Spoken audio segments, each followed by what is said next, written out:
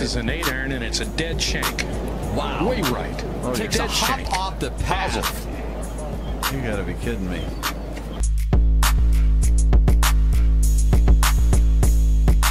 Very tough pitch shot right here. You gotta hit it into the hill, one hop up and bite, and it's in. Kind of like that.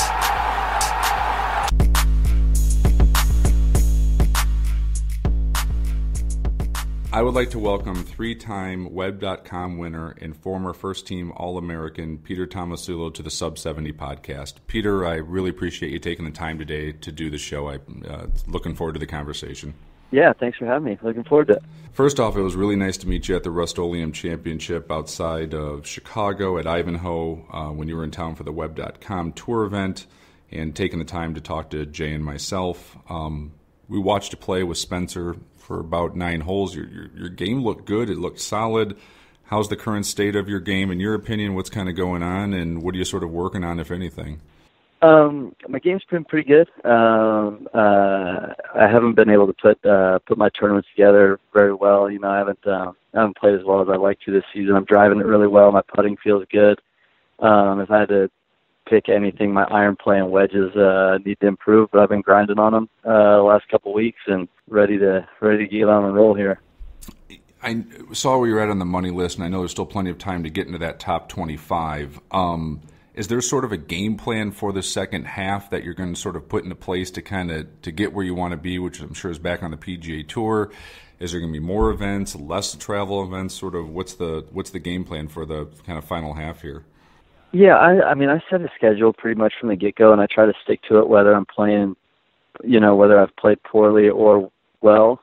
I think I've been around a little bit longer now, and I feel like I know when I'm going to be burnt out or I know when I'm going to be excited to play. And, you know, I think a lot of people think, you know, you're just out here playing golf. It sounds like a pretty cush thing to do, but you're traveling around a lot. You're playing every day. You know, you're walking 10 miles a day. It is a long grind, and you don't want, and with the travel, you don't want to burn yourself out mentally and partially physically too. But, you know, I don't play more than 3 or 4 in a row. 4 is kind of my max, and so I kind of set my schedule from the beginning of the year, and that's what I do. And so I'll play the next 3 events and then take a week off and then play 3 more in a row. You were talking about parts of your game, like, and I agree with you. I saw that you were playing well.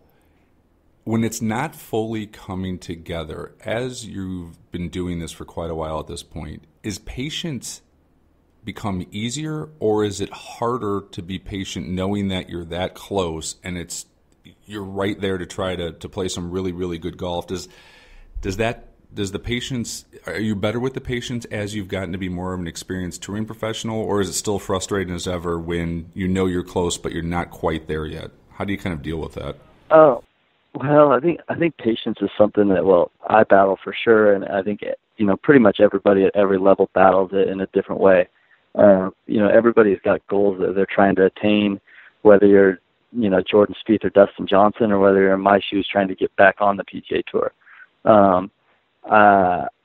There's a fine line between, you know, trusting what you're doing and knowing you're on the right track and really looking at yourself and saying, look, I need to improve my iron play if I want to be a great player on the PGA Tour. And so you really have to pay attention and work on the things that you know need to work on, and then try to maintain confidence in what you are doing well already. So as far as the patience aspect goes, I don't know if I'm getting better. I think I'm getting better in certain ways, but you know, I've got a family now. I leave my family when I go on the road. I have a lot of different stresses. Financially, it's a lot more difficult being out here because I got a couple more mouths to feed. And so there's a lot more impatience in terms of getting back to the PGA Tour in that aspect, in terms of my sense of career and what I'm doing. But I feel like I'm growing as far as patience on the golf course. I'm not sure if I've verbalized that correctly, but on the course, I feel like I'm a much more patient player. But in terms of, I've got a huge sense of urgency to get back on the PGA Tour in my career. No, that makes sense. And then, you know, like even at my amateur level, when you play really well, and I'm assuming it's the same for your level, when you're playing your best, it just sort of slows down. It just kind of comes to you, and you can't sort of force it. Have you noticed that when you've played your best golf, it just sort of felt like you didn't push hard? It just sort of, you saw each shot, it just kind of came to you, and that's sort of the spot you need to be, where it's just all congruent. It's clear, you see it, and pushing doesn't necessarily make the score lower, I guess is what I'm trying to say. Absolutely. And another thing that, I was just talking to my buddy about, I just drove up here. We drove from Springfield, Illinois, actually, and with Max Homa, and we had an 8-hour road trip talking about golf for 7.5 hours. And when you're playing well, even when you're playing well, bad stuff happens to you on the golf course. You hit one that goes in the trees, you miss a short putt or whatever. That stuff just doesn't bother you as much when you're playing well, because you've got this confidence that it's really not that big a deal because you got a lot of holes left. When you start having some impatience and pressing, you think you need to be perfect, and everything magnifies, and everything seems like a bigger deal than it is. And that's probably, I would say, in a lot of guys' shoes out here that are trying to get back to the PGA Tour, if they've fallen back down to the web.com tour, I think that's probably the biggest challenge is you want to get back there so bad, you press so hard, and you're coming off some struggles if you got back down here, that you need to build that confidence back.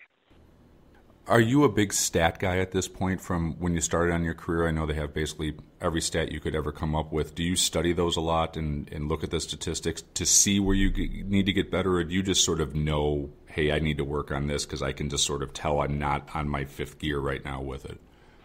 Yeah, well, they've got great stats on the PGA Tour. The stats on the web.com tour can be a little misleading. It's greens hit, putts per round. You don't have strokes gained off the tee. You don't have strokes gained approach to green or strokes gained putting. So I think you can really pay attention to certain stats that do affect play. Those strokes gained putting and strokes gained off the tee and stuff on the PGA Tour, but you don't have as quality statistics out here on the web.com tour, and so statistics can be misleading. So I think out here on the web.com tour, there's you know what you need to improve on. I'm not making enough birdies, and I'm making too many mistakes, and it's mostly with my iron play, and I can narrow that down, and I can assess my own game pretty easily in that respect. Yeah. Of when you're firing on all 8 cylinders versus not. Yeah, that makes sense. Yeah. That you still have an inner sense of there's no surprises of where you're going to work on and what you're going to be trying to accomplish. Yeah, when I get back on the PGA Tour, I'd like to, I will assess my different statistics a little easier. You got information out there where you go, okay, from 125 to 150 yards, I'm 130th on tour, and from 150 to 175, I'm 18th on tour. It's pretty clear what you need to work on. Right. But you don't have that kind of information out here.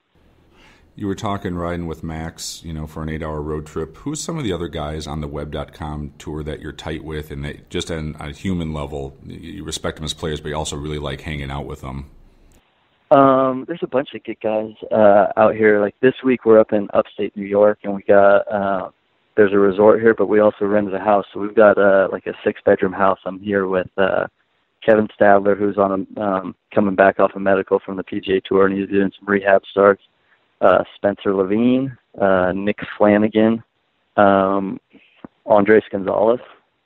Oh my God, he's got to be that's a good group. How Andres Gonzalez and Spencer Levine in the same house? Like, I would pay great money just to sit there and just take that all in on an evening. Andres could storm in the door at any moment, and we could hear. You might hear him in the background. So. Yeah, I mean, he's like a character and a half on his own. That sounds like a fun frat house to hang out in for a few days. I would do that. Yeah, it's going to be a good group. We're going to play a lot of cards and grill out some food, and we've got a good setup here. So that's a lot of the guys. There's a bunch of others. I hang out with Brock McKenzie a lot, and then there's some young guys that I've gotten to know a little bit who I think are great players, and they're going to there's Kramer Hickok. He played well last week. There's a bunch of good guys. I'm 36 years old now, and I'm an older guy out here on the web.com tour, and there's, I don't travel around with as many of the, let's see how I can verbalize it. When you come out here and you're young, you got a big group of guys, and you hang out a lot more. I've gotten a little older, and I like my alone time. out here, and sometimes I like my time alone at the hotel and stuff like that, and just to put my feet up and relax. But a situation like this, where we got 6 guys in the house, this should be a pretty fun week. Yeah, and we really we're kind of like cultish fans of Spencer Levine on this podcast. We want him on because he's such an interesting story from like a golf fan standpoint. Like, trying to be objective, but he's interesting, right? He's an interesting guy, and like we watched him when you were playing with him. I don't know what's going on. He seemed calm. He wasn't all fiery yelling at the golf ball, and he wasn't chain smoking cigarettes. I'm like, what happened to Spencer Levine? He's mellowed out into his 30s. So I would love to get him on some time to pick his brain. I'll talk to him about it. He's one of my favorite guys I've ever been around. He's a fantastic guy. I think there's a little bit of a misconception about I think there's certain people that think he's like an angry person because he's so animated on the golf course. He is a passionate guy, and he's one of my favorite people I've ever played golf with. He's funny. He's cool. He's a very interesting guy. He actually doesn't smoke cigarettes anymore. He's quit smoking cigarettes. He's just I can't say enough good things about him, and he gets a reputation for his fiery temper, but he is just a passionate competitor. He wants to kick your butt out there. And I love it. I love playing against him. I love playing with him. And it should be fun hanging out with him in the house this week. So, and I think because I've been around the golf business for a long time, so I know a lot of the tour reps and stuff, right? So, I think you're hitting it on the head. People don't think he's a jerk. I think people because he's supposed to be like everything I've ever heard, and this is why I like him. He's supposed to be the greatest guy in the world, to hang with, right? He's supposed to be super quality human being. But he's an interesting cat on the golf course, right? So that's funny. That's why people like him. I don't know anybody that knows him that does not like him. I don't. Exactly. I can absolutely say that. I do not know one person that knows Spencer that doesn't like him. And I've had people go, "Whoa, who's that guy that was losing it on the golf course?" And I said, he's a passionate competitor. There's nothing wrong with that.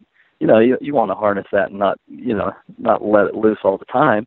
But he's just competing out there, and you get him. And I love him on the course. He could lose it out there, and then you could walk up the fairway with him, and he's as cool as can be. He's just into it. He's competitive, and he's into it. And I just love the guy. Yeah, and I think that's why people like him, because all of us have tried to have lost our shit at this game, right? Because you've gone crazy. In most trained pros, they don't, but every now and then he does, but he's supposed to be a great guy. So if he was like that and a jerk off the course, I don't think people would love him the way they like him. He has a cult following, right? But because he's the coolest dude ever, but he is animated. I think that's the line that people love, because we've all been just so, ape shit crazy on the game that, and he actually will explode, but he's like a good dude. If he was not a good dude, I don't think people would dig him as much.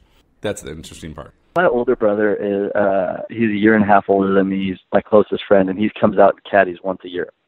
And so he's gone to know Spencer, and we've gone to dinners with him, and my brother always tells me Spencer's his favorite golfer. I'm number 2.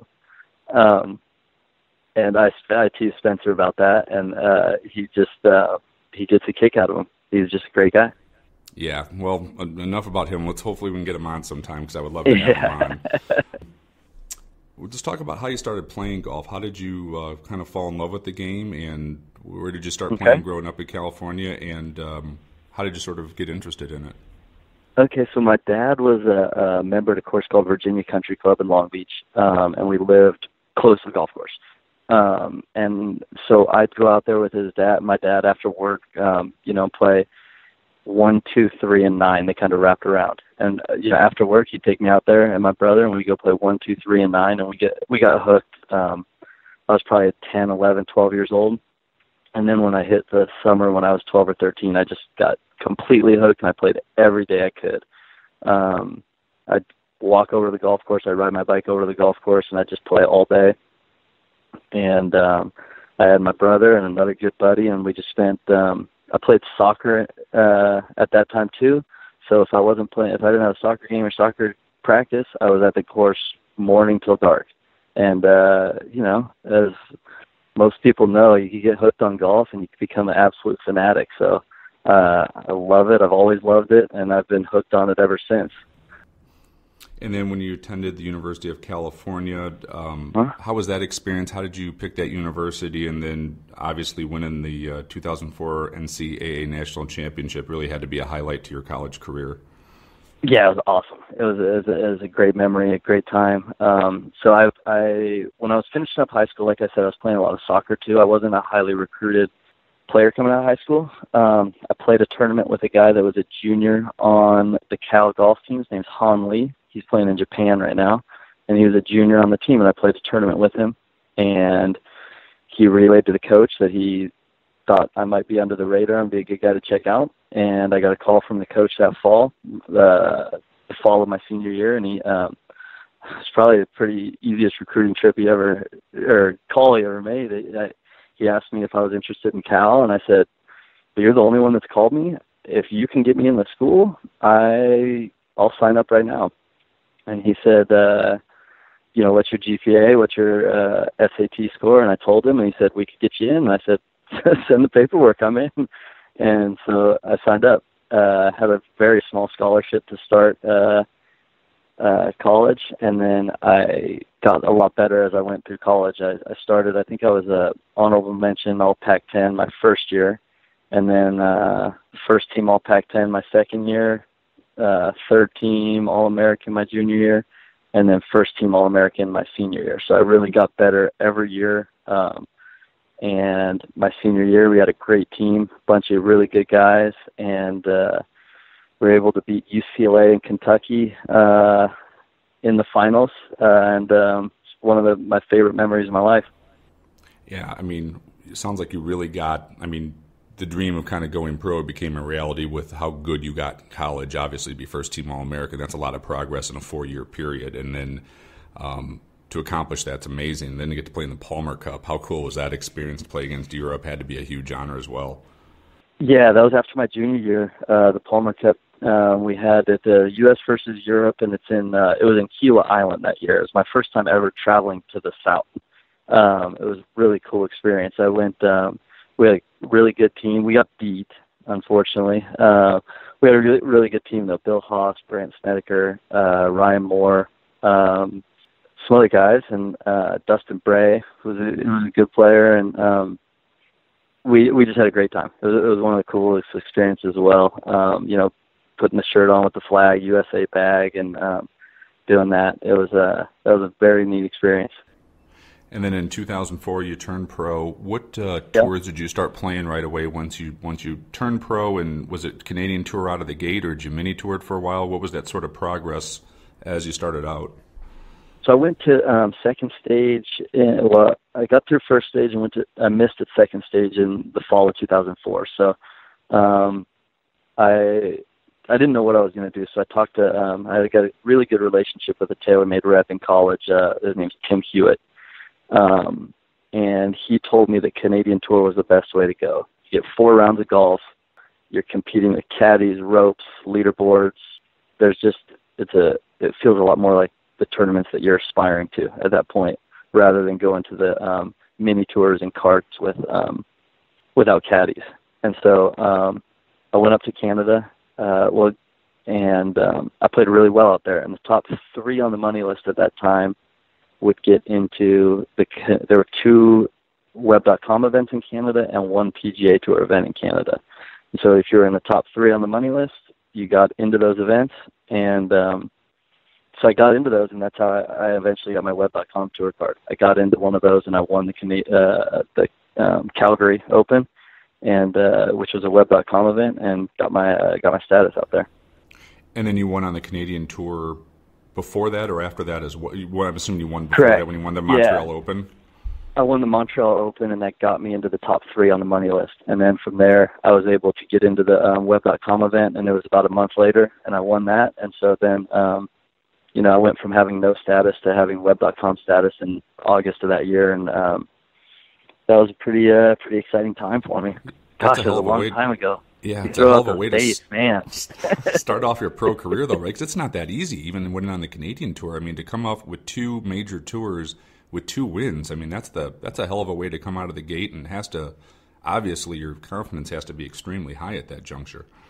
Yeah, I felt like this was going to be easier than it was, or than it has been. I came out and I just felt like I won on the Canadian Tour, I won on the Web.com Tour. I was just like this progression was going to be smooth and easy, and I was just going to get out and have success right away. But as everybody knows, this game's pretty humbling. It can bring you down a little bit pretty quickly. And I've had a lot of battles, I've had a lot of successes, but man, it's been a fun ride playing professional golf for a living.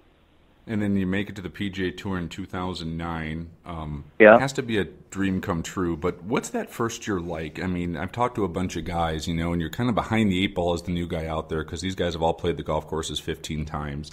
How is that first year of trying to transition to the PGA Tour off the web? What maybe surprised you the most, or is the most difficult part about that transition? Gosh, it's hard. For me, the difficult part for me was just kind of battling this sense of like actually belonging out there. I've been a golf fan my whole life, or since I was 11, 12, 13 or whatever. And, I get to that first tournament. My last name's Tomasulo. My locker's next to David Toms, and I was excited about meeting David Toms. Meet Jim Furyk or what? All these guys. Vijay Singh's out there, Tiger Woods is out there, Phil Mickelson's out there, and I'm excited to meet these guys. I didn't feel like I was, I don't know, maybe I was too excited and not ready enough to go, okay, I'm here to beat these guys, not to be a fan. And I didn't feel like a real sense of belonging out there, and so I got off to kind of a rough start. I missed a couple cuts early, and I just felt like, yes, you do feel behind the eight ball because you don't know what to expect. You don't know what the experiences are like, and you feel like you're competing against guys that are really good. And I lost a lot of confidence really quickly that I could compete at that level. And I should have had a lot of confidence. I had just played really well and proved myself the last few years, and I should have had a lot of confidence, but I lost it really quickly. And I was really surprised at how much of a battle that was. I was expecting it to be the absolute best year of my life. I was going to make a ton of money. It was going to be a great experience. I was going to hopefully contend in some tournaments that I've watched on TV my whole life. And it didn't go as well as I thought, and I got beat up pretty quickly. So I think a lot of people don't really realize how quickly that happens to so many people. Oh, I totally, from doing 35 episodes of this podcast, most of the Jordan Spieths of the world, the Phil Mickelsons of the world, their ascension to the PGA Tour and winning and staying out there, that's the oddity.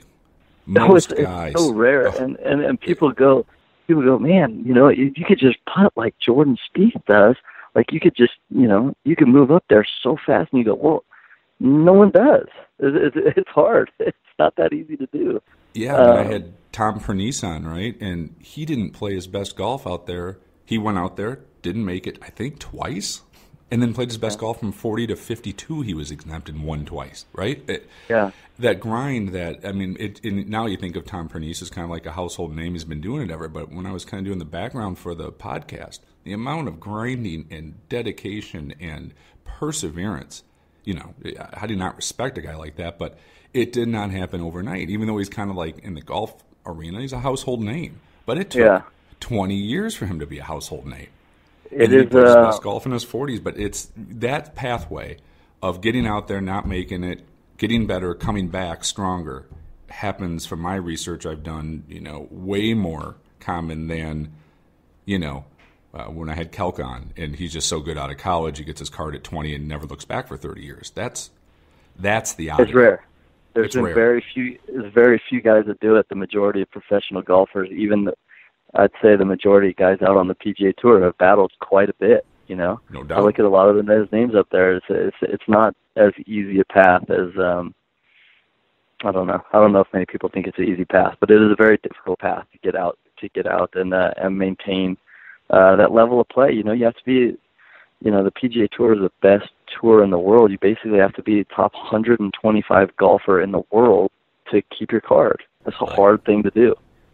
No, I think real golf fans understand it, and I think that's why they respect the guys on the Canadian tours and Latin American tours, and those guys can still really play. It's a very fine line, And I don't think that people realize the hard work and the grinding that it takes to even get at the web.com level, let alone PGA Tour. There's a lot of perseverance. And what you guys do, I think a lot of people respect it because of the amount of time, effort, perseverance it takes to get there. It's, like I said, the 5 guys I could pull out of the air, they're not the norm. The norm is the upward grind of it. There's always an interesting backstory to most of the people. Like I said, from talking to Pernice, it was fascinating how he, and he plays best golf in his 40s, late 40s. He was playing some of the best golf. So that's the cool part about the game too. That you can still play some really damn good golf at 45, 46, 47, and still really compete out there. So it makes for an interesting story. Yeah, I mean, you guys got guys out here that are 45, and you got guys that are 19 and 21, and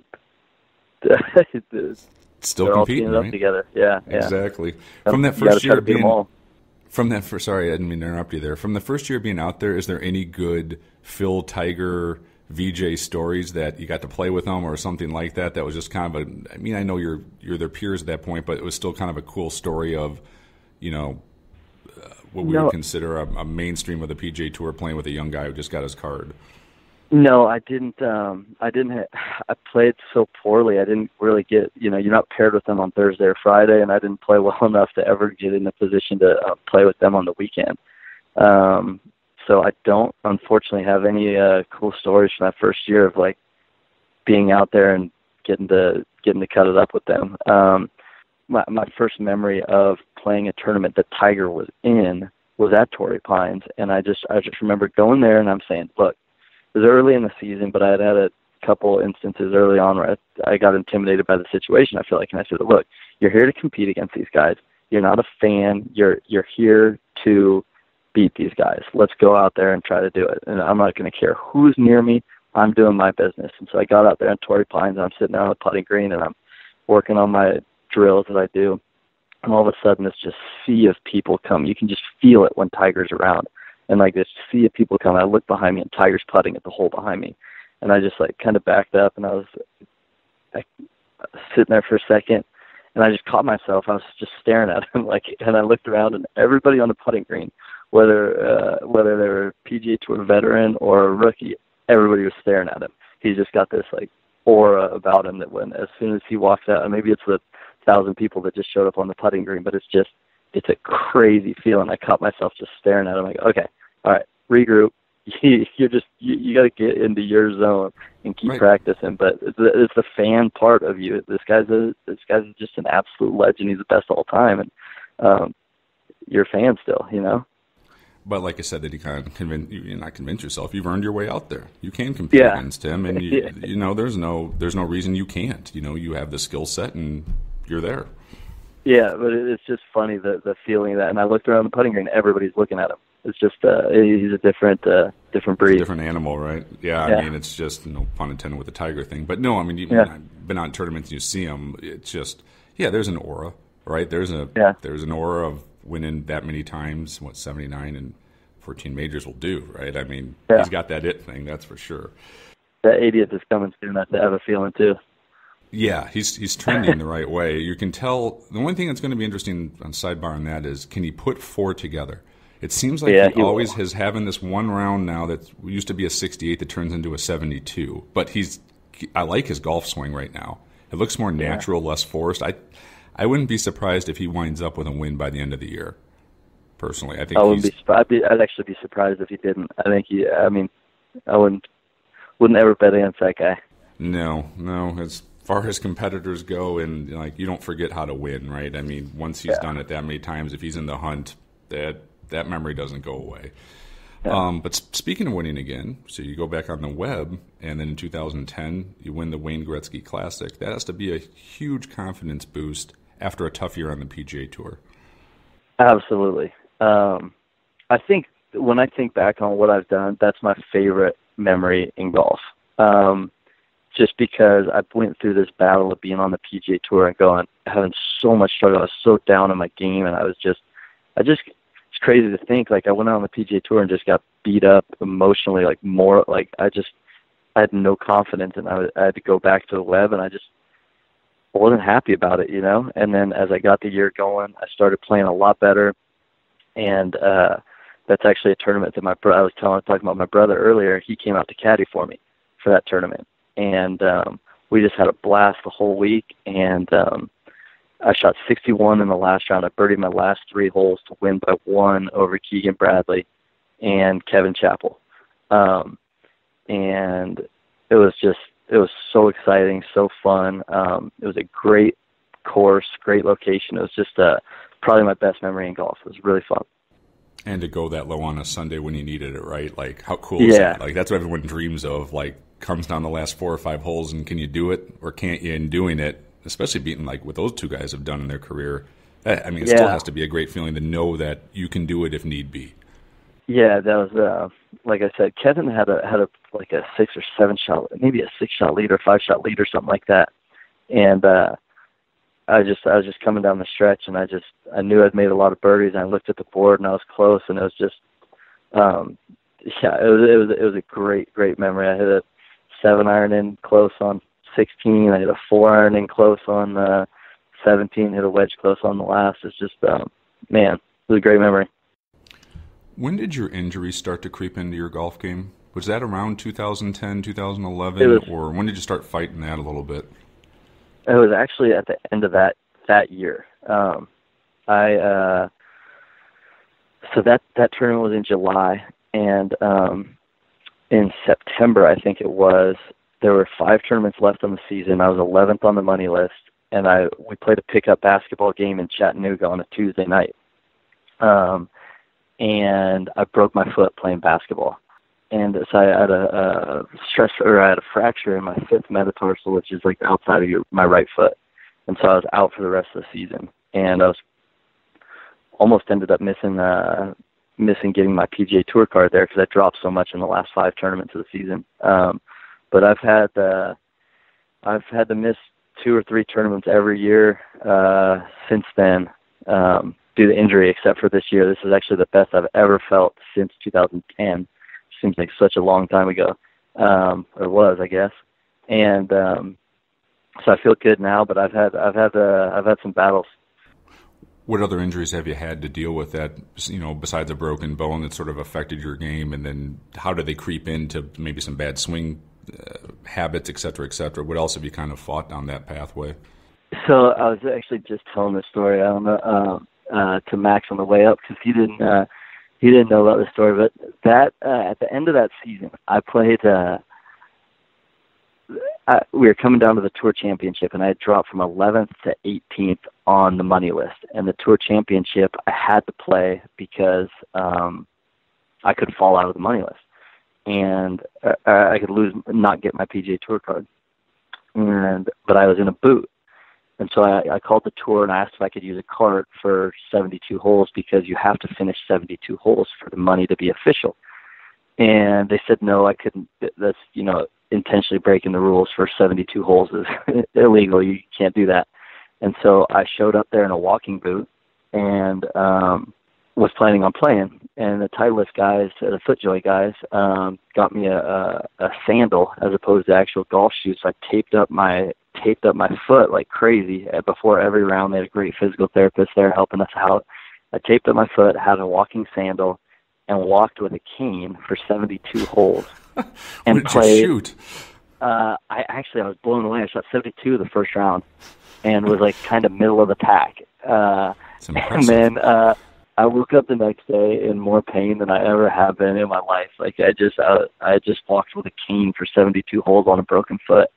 And I shot 80 the next day. I finished 59th in the tournament because Chris Kirk didn't play the tournament. He didn't play the tournament as a 60-man field, but I had to do that to make my money in order to play. And so that injury ended up, I guess my point of the story was that injury ended up progressing or taking longer to heal than it should have because I walked a 72-hole golf tournament with a broken foot. That's crazy. That's absolutely crazy. But I get why you had to do it, right? I mean, what are you going to do? I do it again. Right. Yeah, you have to. I do it again. I ended up dropping because it's a big money purse the last tournament. I ended up dropping from 18th to 23rd on the money list. And so I had to protect my chance to, I had to get that guaranteed money so that I wouldn't fall to 26. If I move to 26, I'm back on the web. Right. And so I had to do it. It's kind of a crazy experience to look back on, but I'd do it again. Unfortunately, I think it caused some issues with my body. The next year I got a torn intercostal in my rib and had a stress fracture, and had to miss like 4 months. And then as soon as I came back the next year, I had a bunch of hip pain at the Farmers Insurance Open in San Diego, and I had a torn labrum in my hip. So then I had to go to surgery and miss 6 months with a hip surgery. And then I've just had some neck issues, a hernia surgery, shoulder. I got another torn labrum in my right hip. I've had a bunch of stuff that's gone on, but I feel really good now. And I don't know. I just need to get my game in shape because my body feels really good now. And they say golfers aren't tough, huh? Holy cow, man! That's impressive to walk with a broken foot for 72 holes. I mean, you said you have to do it. But that's a crazy story. You could have. Too bad you couldn't have hired like Sherpas or something like that to carry you from hole to hole. But I'm sure the tour wouldn't have allowed that one either. But yeah, you have to physically walk it, right? It's that or you're DQ'd. Yeah, and I think if you hop in a cart, you get a 2-shot penalty, but you can't intentionally do that over and over again. I think you can't intentionally just break the rules for 72 holes. I would have shot 160 because I had a 2-shot penalty every hole, but I would have finished the tournament still. Right. You got a great story of getting a card. Like, I don't know if there's anyone better than that of having to gimping on a broken foot to get on the PGA Tour. Like, I mean, I literally used a cane. I was going to use a golf club. My caddy said, "You've got to get a legitimate cane." So we went to a medical supply store on Wednesday afternoon and got a cane. And I was planning on playing in an Aircast boot and walking in that. And, I just ended up using a golf sandal with spikes on it. Can you imagine the average fan who's just like out there to drink some beers, having a good time, and this is the best 60 players out there? And this guy looks fit, he looks young. What the hell is he doing out there with a cane? People must have been like, "What the hell is going on?" There wasn't like the social media presence there is now. So I think literally no one at the tournament that was watching knew what was going on. They just they're out there watching golf, and some guy cruises by with a cane and one golf shoe and one sandal. They have no idea what's going on. I was swinging with my right heel up in the ground and just my toe touching the ground because I couldn't turn around my broken foot. So I was just barely putting my right foot on the ground and just leaning my left side and trying to just finish 72 holes out. Twitter would have blown up on that one. Like, you would have had the biggest following ever just to see like the tracker of what Tomasulo would have shot with a cane and a cast, right? Like, that would have been like the best free media ever for getting your name out there. Hell, I would have watched each round progressively of how it was going on. That's a great story, though, man. Yeah, actually, I remember now. I beat one guy, and I beat Steve Pate. He was 49 years old, and he was heading to the Champions Tour. And after the tournament, I handed him the cane, and I told him to take it to the Champions Tour. I bet you the Volcano just loved that one, huh? Yeah. Oh, my God. Can you imagine getting ready to go out there and you get beat by a guy with a broken foot, and he gives you the cane? Well, welcome to the Champions Tour, old man. Oh, my God, that's even better. I do remember doing that. Of all people, Pate, right, who also is like a character and a half in the game of golf, right? People love him as well. Another guy that we were talking about earlier, the guy, he's got a temper. He's a really fierce competitor. He's got a temper, but what a cool guy he is. And like I said about Spencer, everybody loves him. I don't know anybody that doesn't like that guy. I agree with you. I think he's like the same vibe as Spencer. Like, people love the Volcano because we've all but like off the course, I know people who know him. I don't know him personally, but I've heard like he's the greatest dude ever. Like, oh my gosh, people love him. The first PGA Tour event I ever played in was at Pebble Beach, and on Sunday I got paired with him, and he was cool as can be, but he just lost it on the second tee. and there's a big gallery around. I don't know if you've been to Pebble, where it just I played it. It kind of bottlenecks right around that second tee there, and man, he just lost it with some old people in the gallery, and I was just laughing, thinking, man, this is what I've heard about him. The volcano has been lit, right? Yeah. And people, like I said, people. I'll speak for myself. Robots aren't as fun to watch as people who like wear it on their sleeve sometimes, right? Like that's what's enduring about those guys. But that's a great story, though, of handing Pate the cane. That is freaking awesome. Get ready for the champ. That's not a good confidence builder for the volcano to go on the Champions Tour. Hey, Steve, how'd your week go? DFL, I got beat by a kid with a cast and a cane, and he handed it to me. Like, that's not how I probably would want to transition that in on the other side, but it's great. He's got thick enough skin and a good enough career that he can handle a little ribbing by me. Exactly. And then another victory, 2012. You're at it again, and my question is on the winning. Does it get easier as you've done it more often? Like by the time you won in 2012, does the feeling come back like, I've done this before. I know what my body does when I get in contention. I know what the adrenaline's going to do. I'm comfortable in this situation. Does winning breed winning? I think it absolutely does. I think when you have an experience where you come down the stretch and everybody that you're playing with, everybody that's in contention is nervous, excited, the pressure feels like it's on you, and you do better than everybody else, that it can't help but give you confidence. There's no way it can't really. And, I think that's why you see when a guy like breaks through and wins, you see him have a lot of success after that. Just because it just can't help but breed confidence when you do that. And so, that one, that was a great tournament at a great course, Victoria National up in Evansville, Indiana. Really hard golf course. That was a really fun win.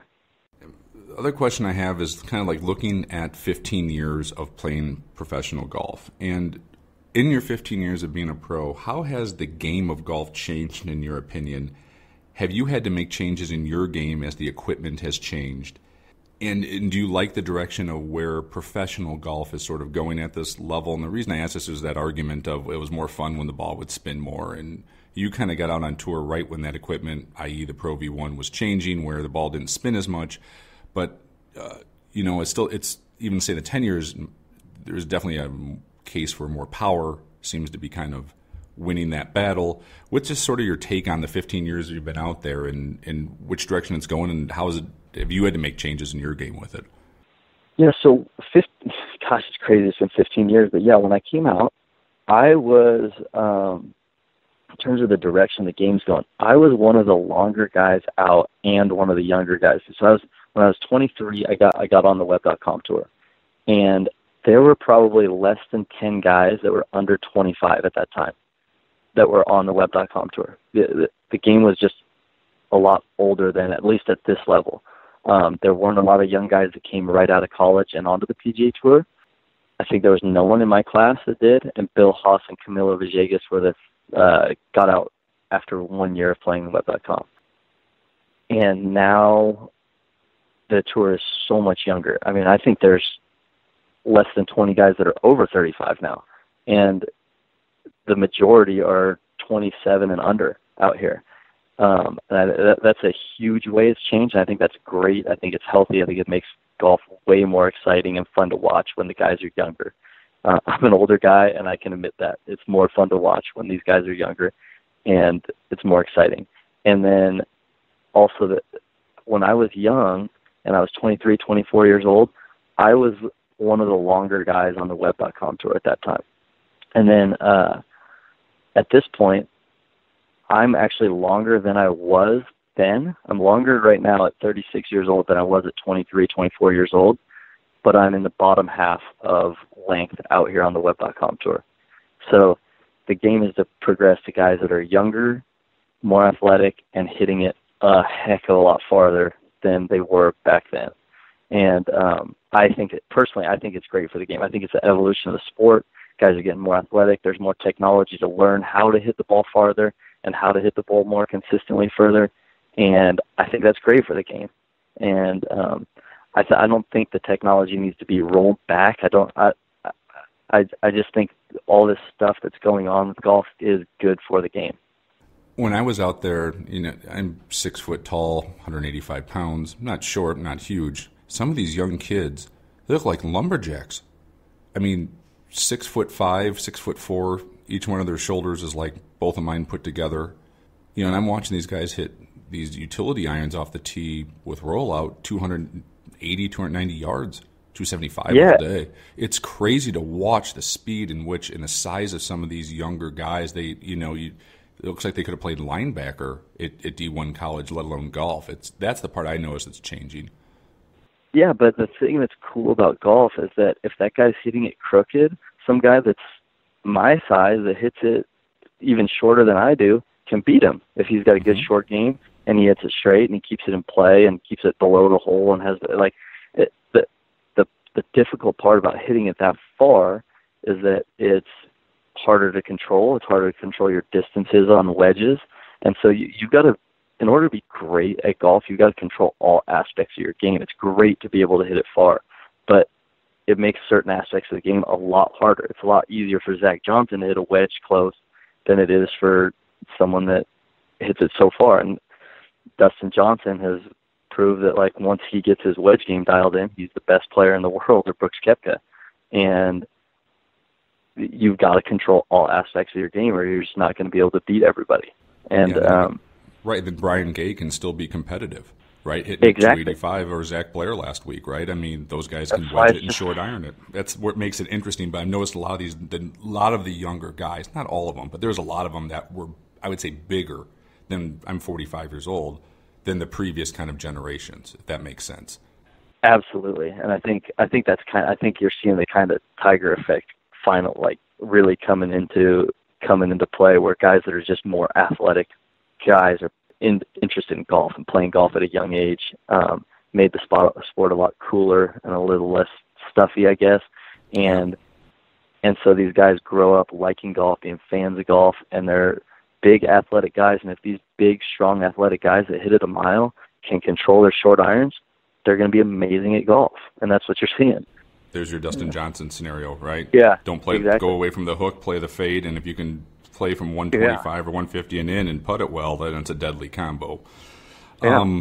Last questions I have, they're just sort of rapid fire, whatever kind of comes to your mind. So we'll finish up with this, and I think I've got some good ones here. So guys on the PGA Tour or Web.com Tour or even Champions Tour, doesn't matter, a dream foursome. You're going to pick 3 other golfers. You're going to go out and play a money game, dinner and drinks at night. Who you bring in, and what do you like most about these 3 guys? Okay. Well, 2 of my closest friends from Long Beach, John Mallinger and John Merrick, would be my first 2 picks for sure. They're 2 of my closest friends, and they're fun to go out and have drinks with, both of them. And then for the third, oh man, that's a tough call. Colt knows. He always brings a good time. Yeah, I had him on the podcast. He seems like a great dude. Like, you could totally hang with him. And he is fun, and he's fun to gamble with too. That guy really likes to gamble, and there's probably not many more people I would enjoy taking money off more than him. But I also stings to give it to him, so it's that would make for a fun group. Well, this kind of falls into my next one. Do you like to play, or is there any good stories, I should say, on Tuesday games or anything like that with other touring pros for cash? And has there ever been a great story or one that stands out that got kind of crazy maybe on the betting or the outcome of it? No, I can't think of any right off the bat that really stand out, but I like to play on Tuesdays. Sometimes the practice rounds, especially if you've seen the course a lot, can get a little monotonous. So guys like to play money games. Like, we're going to have a money game tomorrow out there at this at the practice round for this Web.com event with the guys in the house. And unfortunately, I don't have any great stories about crazy money exchange in hand, but we always like to gamble on anything. It could be, we're going to gamble on the soccer game this afternoon or the baseball game. Golfers love to gamble. Our whole life is a gamble. We're trying to play golf for a living, so it's most of the guys like to gamble. Best golf shot you ever hit under pressure? At the Victorian National Golf Tournament 2012, the United Leasing Championship, I hit a 9-iron close on the last hole to force a playoff. I hit one to about 10 feet on a really tough hole location by water. That's probably the best shot I've hit under pressure. Most interesting people you've ever gotten to meet, not necessarily golfers, but because of you being a professional and in the game of golf. Certainly 2 or 3 people that stand out that you got to meet them because of what you do for a living. I'd say Aaron Rodgers and Charles Barkley would be the 2 biggest names, and just awesome people to get to know, to meet, to stay in touch with. It's just those 2 guys, hands down, coolest, most interesting people that I've gotten to know. At your home golf club, do you keep a handicap? And if so, what is your handicap? I don't, but we usually play to +5. So if a guy, one of the guys that I play with at home the most, he's a 2 handicap, and I give him, now that I think about it, I'm getting away with this. I give him 3 shots aside.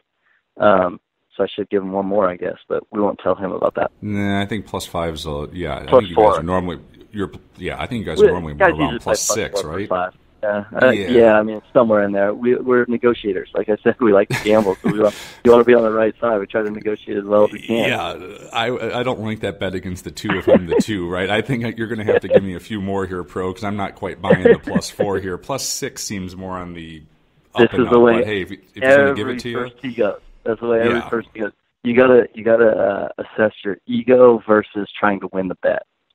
So I am all about the bet with no ego, so I would be demanding more. You guys are too good. Me too. It's negotiation.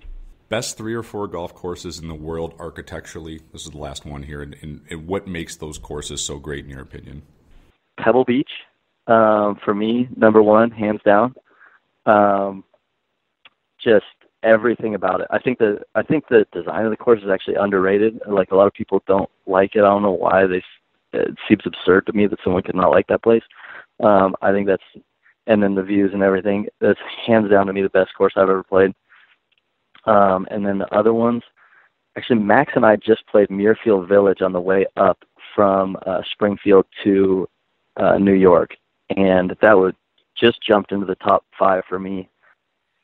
I'd say Riviera and Robert Trent Jones Golf Course in Virginia. Those would be my favorites. I love all those courses have par 5s or drivable par 4s that make exciting holes and scoreable holes, and then they also have really, really tough holes. I think a good designed golf course has all that. I like a short par 4 on a good golf course. I like par 5s that have some risk and reward and you have a chance to make a 3, but you could also make some trouble. And then some really tough par 4s where you have to hit 2 solid, good shots to have a birdie putt. That sums up Pebble Beach, doesn't it? I mean, it kind of does. And I think every one of those courses, and then I'd also put Quail Hollow in there. I think those are my top 5 that I have played, and all those courses have all that. The best one on the web.com tour is Victorian National in Evansville, Indiana, and that for sure has all those exciting, tough par 4s, some short par 4s, and then also some reachable with trouble par 5s. Do you like Pebble more than Cypress Point? I do. Yeah, I'm with you on that. I like the golf course more. I'm stubborn on that. I like arguing it too. Yeah, Cypress has just some of the like 15's a cool little par 3. I think overall golf course, I enjoy playing Pebble more. Cypress has some of the coolest holes you've ever seen. I mean, I'm lucky I played it once. But if I had to pick to play each course every day, I would take Pebble. If someone said, here's your country club, go play it. I love Pebble. I don't mean that in a demeaning or a demeaning manner to Cypress Point by any means. It's an amazing, amazing golf course, but it's just I feel that strongly that Pebble is my favorite place that I've ever played golf. And the feeling you get on Cypress, I don't know if there's a feeling like that on any other course I played. You feel like you're not supposed to be out there when you're out there, like that you snuck out there or something, because you just feel it feels special and it feels pretty exclusive, very exclusive when you're out there. but it's as good as it gets from that standpoint. But Pebble's just nothing like it. Well, I can't thank you enough for the conversation. I've truly enjoyed it. Best of luck this week and the rest of the year on the web. And then when you get back to the PGA Tour, because it will happen, hopefully we can talk to you again when you get your first victory out there, and it'd be a great recap conversation of that journey you're sort of on. So best of luck with everything. I would love that. Thanks for having me, Jason. I had a good time.